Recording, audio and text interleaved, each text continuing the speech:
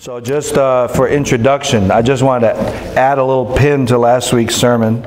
Peter there talks about our freedom, that we're called to freedom. And that freedom is not a political or earthly freedom, it's a spiritual freedom, a freedom of mind and heart, and an ultimate freedom, that we are ultimately free from all things because we're the children of God. But for now, God commands us to use our freedom willingly to submit to the structures in society and in the home that we are in. If you were born into the house of a great lord, you would be, from the moment of your birth, owner of everything. Everything would be yours, the inheritance. And yet, if your great lord of a father was a good father, he would raise you up in discipline and training, and you would be under tutors, and it would be a difficult life. It wouldn't be an easy life. And you would be raised and trained in such a way so that when you stepped into your inheritance, you would be able to handle it well. And there's something like that in the Christian life. For now, we are under the tutors of the spheres in society that we're under. Last week we saw we submit to the civil authorities. Today we're going to see that we submit, this is going to apply to the workplace for all of us. And then the next few weeks, we're going to see submission in the home as well. And that submission is not a submission because we're terrified of being punished. It's a submission that we are willingly doing out of that freedom of sonship, that we are heirs of all things. And so now we use that freedom to willingly submit and honor those over us. And God blesses that. He commands it, and it brings about gospel fruit. In other words, we don't come up like Billy Madison. He had to go back to school. So the Christian life is difficult. It's a difficult thing. It's not necessarily a life of privilege and ease. But because our Father is a great Father, He trains us well. And that's what these passages are all about. Okay, so coming to this passage today. We're going to ask 4 questions. I know I'm just on the questions. I can't get off of them, so that's what we'll do. Who, what, why, and how. So who? That's servants. Speaking of servants, so who's that? What He wants servants to do is to submit to those who have authority over them. Why does He want them to do this? Because it is gracious in God's sight. In other words, God loves it. It's beautiful to Him. And then how we're supposed to do this is we're supposed to mimic Christ in this. Jesus suffered in these ways, and so we follow His example as we do these things. Who, what, why, how, and then we'll apply it. So let's do it. First, who? Servants. Now the word here is not doulos. It's not the word for slave. It's more of a technical term for a servant in the household, and a servant who is probably actually well educated and has great responsibility. Think of Joseph in Potiphar's house. He was this kind of servant. One who had authority and delegation within the home, and sort of a ranking even. And yet he was a slave, so he was owned by his master. In the Roman world that Peter's writing to, slavery was prevalent. Slavery saturated that society. Some say that without slavery, that society could not have existed. The slavery of that day could be a brutal thing. Slave owners had full rights over their slaves as property to do what they saw fit, which is a terrible evil.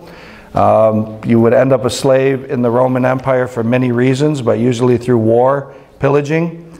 The kind of the reasoning there of slavery after warfare is if you were conquered and then your life was spared, the idea was that you owed your life to your captors now, and you'd serve it out as a slave. So, as barbaric as the Roman slavery was, it does pale in comparison to the sort of slavery we had in our country.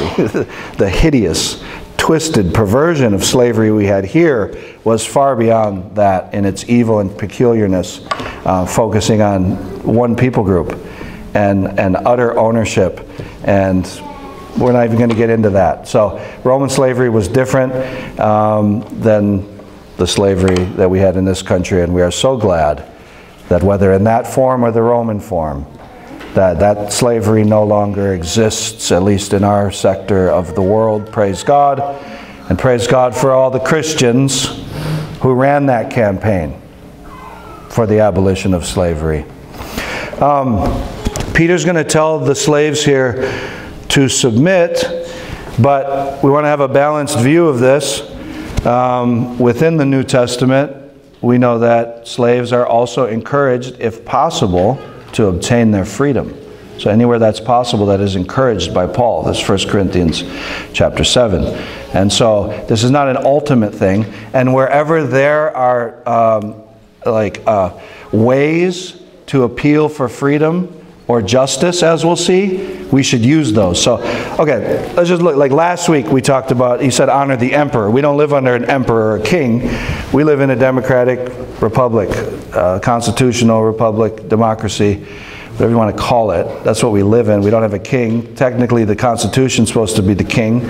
And so, as we live that out in our situation, we are to, that's what we saw last week. It's about the attitude of honor and submission to those who are in positions of authority. Understanding that ultimately, God put those people there. Whether they're good or evil, it's God who's in control of that. And so we must honor that, even as Jesus spoke respectfully with Pilate.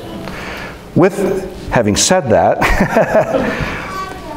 there are ways in which we can appeal to a just system, and thankfully we have courts of appeal and ways that we can fight things in this country. And the same thing's going to happen in today's passage regarding the workplace. I'm kind of getting ahead of myself, but we'll just keep moving through it. Okay, so servants, and classically preachers apply this. How does this apply to us, right? None of us are servants, and you'll notice in Peter also that he doesn't address masters or slave owners, where Paul does that sort of thing. So some Christians were that, but by and large Christians were not that. By and large Christians were slaves and the poor in Peter's day here, and so most of them were that. But I think the reason that Peter doesn't address the rich or those few that may have been slave owners, because people were getting saved all over the place, is because the servants here, in their unique situation, it basically pictures the struggle for every Christian. He's going to apply this broadly here, as we'll see, to every believer who suffers unjustly. And so classically, this has always been applied to the workplace. And there's a likeness there. And so that's how we'll apply it to us here today, that these principles apply directly to us at work and how we're supposed to treat our bosses and etc. So, okay. So that's who. What? He calls them to be subject. It's the same thing he said last time about being subject to those who have governing civil authority. And this is not just like, fine, I'll do it, obedience. It's a posture. And that posture remains even if the emperor must be disobeyed, because we must obey God rather than men. Even when that happens, if that happens, it happened to Peter, we must do so with a posture of respect. Think of Paul. He was dragged before various rulers of the Roman world, and he always spoke with respect to those guys. Doesn't mean he agreed with them. He called them to account, but it was about the vibes. And so that matters so much, how we approach things. And it's not about bare submission and agreeing with everything and even doing everything, but it's about that mentality. And the same thing's true here. We must put ourselves under subjection to those who have authority over us. That's not an undignified thing. That's a glorious thing that we ought to do. And Peter wants us to remember that while we're in this strange land and we're not home yet, we don't have to fear, but we can freely submit ourselves to those who have authority. We can do that. And if we do that well, it's actually a very glorious thing. That's what he's going to tell us today. So, what he wants servants to do is be subject to masters or those with authority with all respect. Now, the word here is fear. And I might have just stepped in it, because last week I talked about how he said, fear God, but honor the emperor. He didn't say fear the emperor, and we are not to fear the emperor in that way. But here it seems to be possibly saying fear those who have authority. It could also mean fearing God, like do it out of fear for God, which we know is true anyway. But if he is telling them to fear those who have authority, I think there's a principle here, like a principle of like concentric circles. So the emperor would be on that farthest circle. But as you move closer to our everyday lives, those who have authority in our everyday lives, in a way, we should be even more careful and more diligent to show that reverence and respect. In the 1999 motion picture Ghost Dog, of course I might have used this one before, there was a wisdom on the wall in the dojo, and it said, matters of great concern should be treated lightly. And that seems confusing and sounds backwards. If something's really important and really momentous, shouldn't we be really worried about that? And then one of the masters commented on it, and he said, matters of small concern should be treated seriously. And our lives are backwards when we just like worry about the big things out there, and we're kind of careless with the everyday things that are always happening. The opposite should be true.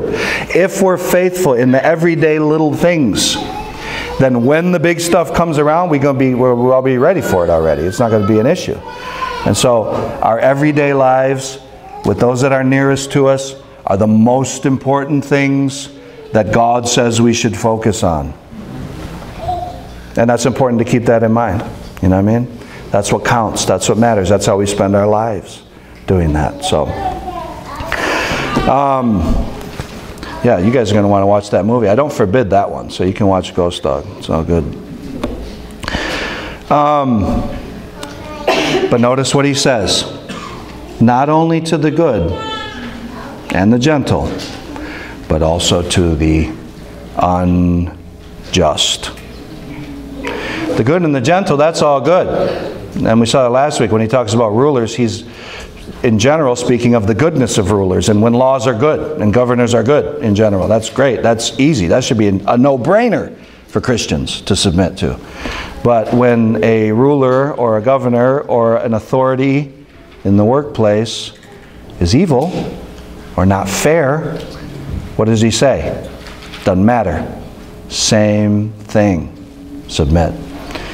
The word unjust here, I think it's this word, scolios. So, crooked is the word. Crooked, conniving, unjust, unfair, evil bosses. Now, just right there, like even in the application to the workplace, we can like put it in context, okay? None of us are slaves. Praise the Lord. If we were slaves in the ancient world, and we were receiving Peter's letter, our bosses would probably be, our masters would probably be not very nice people. And yet we would be commanded to show respect. Just as Joseph shows respect to Potiphar, shows respect in the prison. And you notice that respect only blesses him. If slaves did that, it really, at the end of the day, is not a big deal for us Christians to submit to our bosses at work, our overseers, our supervisors, our managers, whatever it may be. It can be done. It's a light and easy burden, relatively. Now that doesn't mean it always is, okay? The injustice, like injustice anywhere, it stings. Big, small, little, it hurts when somebody treats you unfairly. And especially when that person has some sort of power over you. Bosses in the workplace have authority. That's as it should be, you know. What's that authority like? Well, you can be disciplined, you can be fired. And so that authority is genuine from within the company or whatever it is. So when they're unfair, we are supposed to submit. That's what. Okay. Why does he want us to do this? The Bible's so reasonable. He's just going to march us through all his thinking here. So this is in verse 19 and 20. Okay. For, or because, the reason that we should submit even to those who are unjust, is because it is a gracious thing. It's a gracious thing. This comes up again later at the end of verse 20. It is a gracious thing in the sight of God. What does that mean? That means that God loves it. That means it is beautiful to Him. It is significant to Him. That means something to God. You know, the impressive things about humans aren't impressive to God. He doesn't care about our athletes. He doesn't care about our rich. He doesn't care about our successful. He doesn't care about any of that. He doesn't care about those who have great authority and pomp. He doesn't care. Those are small things to Him because He has the reality of all those. It's laughable. But what God does care about and what means so much to Him is when His people suffer well. And just like our submission is first and foremost a mentality and a disposition, same with our suffering. It is first and foremost a mindset. And He defines that mindset for us. This is a gracious thing when mindful of God. Mindful of God. Paul talks about the workplace a little differently than this, but in Paul's his treatment, he talks about it as though we do what we do in the workplace, and we do it for Christ. We serve Christ as if Christ was our actual boss, because actually He is our boss's boss's boss's boss's boss's boss. It's Christ. And so the mentality there is, what if Jesus was my boss? How would I work? Well, I'd be killing it. You'd be killing it, And Jesus isn't like what we think either. We would expect that harshness of Christ. He's not like that, He's not soft like those medieval pictures of Him, but He's not judgmental over us. He is kind and He is meek. And if Jesus was our boss, we would be the very most encouraged. Like we saw last week. One of the duties of a ruler is to praise those who do good and encourage the good. Christ is full of that. So if Jesus was your boss, work would be awesome. And you would work hard. You'd work freely. You would enjoy that work. Now, Jesus is not our boss, okay? So not in that sense. However, it's a mindset. And that's really the same thing here. Mindful of God, the invisible God, our invisible Father who dwells in our true home. We must be mindful of Him. Doing this is impossible apart from a consciousness of God, an awareness of Him, thinking of Him, knowing what He commands us to do, and knowing what He promises to reward us with. And when that mentality is there, the outward submission is easy. And even bearing with injustice can be done when we're mindful of God. When mindful of God, one endures sorrows while suffering unjustly. See, how many times does He own it? He says, it's not fair. It's not fair. And we don't have to pretend that it always is fair. Unfairness happens every day. And when it happens, we can be mindful that it is, and we can also be mindful of what God has called us to do. He calls us to bear with it. He goes on in verse 20, for what credit is it? The word credit here, I think it's a sort of a weak translation. The word means fame or glory. It's something so rowdy that the tale must be told. Something epic. What epicness is it? If you sin and are beaten for it, you endure it. So this would be like, corporal punishment, more saturated that world. Both in the civil government, you'd be beaten civilly, and then slaves would be beaten as correctives. It's a savage thing. I'm not going to get into the nitty-gritty of it. Corporal beating in the civil realm may be a better route than our prison system, but that's a whole different discussion, okay? So before we just judge this as ultimately undoable, I don't know that our present system is any better. In many ways, much worse could be. So, but his point is if you commit a crime or do something wrong and you have to suffer the consequences, you're not going to get beat in the workplace, praise the Lord, hopefully not, but you might get, demerits or whatever happens. There's some disciplinary action. If that happens because you did something wrong and you bear it, that means nothing. There's no fame in that. Oh, you suffered for what you did. There's no glory there. But he says, if you do good and suffer for it, and then you endure it, that's the gracious thing in God's sight. That's what means something to God, is when we do good. Now, I think what he's getting at here is that for these believers, a lot of times they would face discipline and injustice because of their Christian walk. And that's textbook persecution right there. And that may happen. That will happen to us through our lives in one way or another.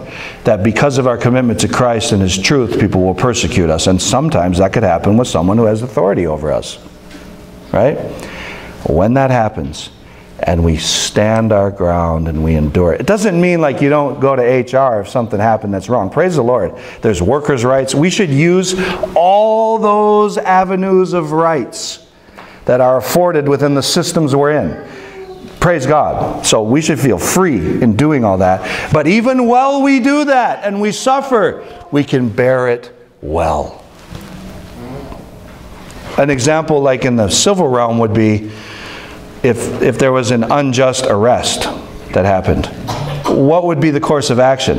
Well, you don't fight the arrest on the spot, but you would have to subsequently fight it in court. And it's the same mentality here. So even if we can, he's not saying don't use the rights you have, but he's saying the mentality and the disposition within it should be this: bearing the injustice. Like if someone takes one to the chin and they eat it. You eat it, you just take it, So there's a similar thing here. Charles Spurgeon says this on it. We are to be like the anvil. Let others strike us if they will, but we shall wear out their hammers if we only know how to stand still and bear all that is put upon us. So our job is to do nothing but to stand and to remain and to carry that burden, mindful of God who will always do what is right. And when you do that, you're different. We're different than other people when that happens, and that just opens doors for the gospel. But that's not his point here yet. His point here is that if no one else sees it or cares about it, God loves it. It's beautiful to Him. It is a glory and renown in the heavenly realms before the throne of our majestic God. It's a sweet savor unto Him when we do that. And that should be enough for us to suffer any number of injustices while entrusting ourselves to a faithful God. Okay, last question, how? How does He want us to do this? Well, this is verse 21. And this really pivots into the next section, but I didn't want to do today's sermon without it. For to this you have been called. Boom, stop there. According to the Apostle Peter, this is the call of the Christian life, to suffer injustice well. To suffer it well. When you think about the hideous form of slavery in our country, and you think about the black community, suffering that so well. Like the original forms of American music, blues, jazz, all the way to the present day, and all the popular forms of music, all that flows out of the suffering of the black community. That's such a great example of bearing well with suffering that we have in our own culture. Praise the Lord for that. It can be done, and it ought to be done by Christians everywhere. To this you have been called. It's not a strange thing when it happens. It's a normal thing when it happens for Christians. Because Christ also suffered for you, leaving you an example that you might follow in his steps. So dope here. So he's about to launch into this other section of glorious Christology. That's next week's sermon. I just couldn't do it all today. It's too awesome. But he's getting there here because he mentions Christ's suffering for us. Now, there's two things going on here, okay? Some people think about, like, Christ. What is Christ? Well, a lot of people think that the whole purpose of Jesus' life and death was to set us an example that we should imitate. And some people's idea of Christ is just that. That certainly is true, as Peter says. But the first thing he says here is very important. He said, Christ suffered for you. The word for there, it means in our place or instead of us. It means he substituted in for us. You know, like on Nacho Libre, tag me when Escalito had enough. Christ tagged in and took that suffering for us. And that suffering is unique. That is the whole other part of Christ's suffering. He didn't just die to set us an example. Not first and foremost, he died to pay for our sins. He died to make us clean and set us free and make us God's children once again. You know, so that substitutionary death of Christ is what he's talking about here. And that's the main thing and the first thing and the ultimate thing about Christ's suffering. And in that way, praise the Lord, we never have to suffer like that. We never will. The believer never has to pay for any of their sin, not even one drop of sin will we ever pay for, because Christ paid it all. That's what that means. But Peter's a G with it, and he can still see ways to use this. Christ suffered on the cross as an example for us. Even though he died for us, there's also an example there. And the example there is suffering unjustly. Christ suffered for us unjustly, related to the human actors in the crucifixion. Related to God, he gave himself up freely and took our burdens upon him. And in that way, he was satisfying justice. But when it came to those who betrayed him and those who crucified him and handed him over, those who beat him and mocked him and nailed him to the tree and cast lots over his garments, those people, it was unjust. And he suffered that well. So in this, what he's talking about is we can get our cues from the way Christ interacted with the people around him. Pilate, all them. That whole vibe is how we're supposed to do it. It says he left us an example that we might follow in his steps. The idea here is like when you learn to write and you had to trace out the letters. You know the piece of paper? It's got the dotted letters. And as we're kids, you trace the lines. Trace the lines. You got to do that. That's disciplinary work. That's the idea here. And it really isn't a pretty easy stroke there. The line is a simple one. And that line is this: when injustice happens to us, let's bear it well. That's the line that we trace. We don't pay for our sins before God. We can't control everything. And we can certainly appeal with our rights within our systems. That's awesome. But our attitude and our demeanor, we trace that line. We bear with it. We're not surprised by it. Be the anvil upon which their hammers are worn out. It's a good word. So, next week he's going to launch into that. It's awesome. So let's just try to apply this real quick, and we'll be through. 3 applications today. First, let's submit to and honor those who are over us in the workplace. Not an easy thing to do always. And yet when we do it, we stand out as different. When we do it, the fragrance of Christ is upon us. When we bear injustice well, we can be an encouragement to those around us who are also suffering injustice. Let's be different. You know, dare to be a Daniel, dare to stand alone, all that. So, dare to be different. And it's an attitude. And it doesn't mean the person's right. If we are not able to submit to people that are sinful and imperfect, then we are never ready to have authority ourselves. Not until you go through it. Think of Joseph again. This is all Joseph here. Joseph submitted to all that graciously, and he became the ruler of Egypt.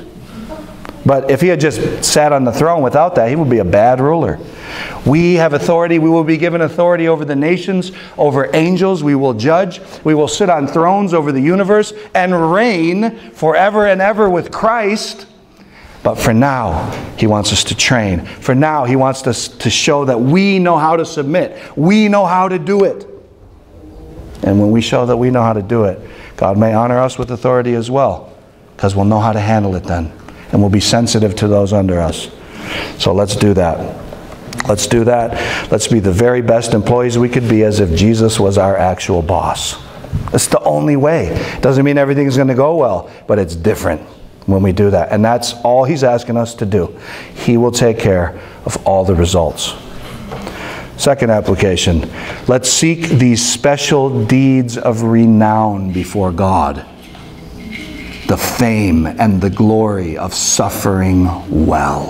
That's next level. That, you watch the action movies and everything's epic and you take over, but in real life, the true epicness is when we suffer well.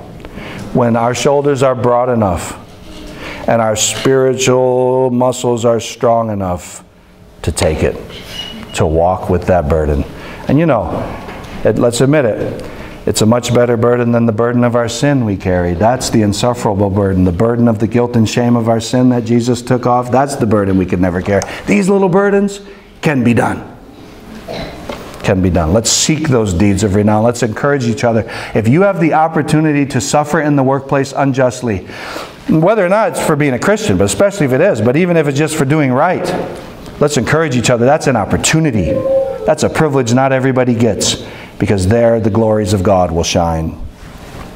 Okay, third and last, let's much consider the original of our calling, or the pattern we have in Christ. We can't do this well unless we're mindful of Christ, meditating on Christ, thinking often of his death and suffering, filling our hearts with his words. Having Christ before us is the only thing that will allow us to do this well. So our real job is just to get as much of Christ as we can. Love Christ. Be loved by him. Enjoy the sweetness of fellowship with your amazing Lord who's done all this for you and me. And when we consider that pattern, we'll find ourselves walking in it as well. Praise the Lord. If anyone here today is carrying that truly miserable and insufferable burden of the guilt of sin, you must know that right now, where you sit, that burden can be rolled away forever by trusting in Jesus who died for sins. Let's pray.